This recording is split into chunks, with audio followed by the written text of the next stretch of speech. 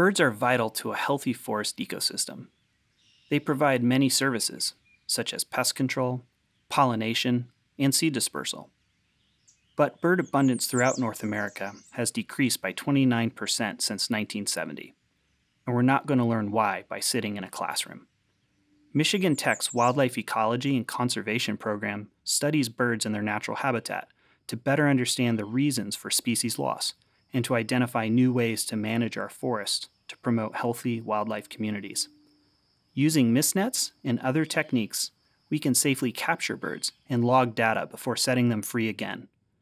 The result of our field research at Michigan Tech impacts climate change research, conservation policy, and economic development far beyond the systems we study.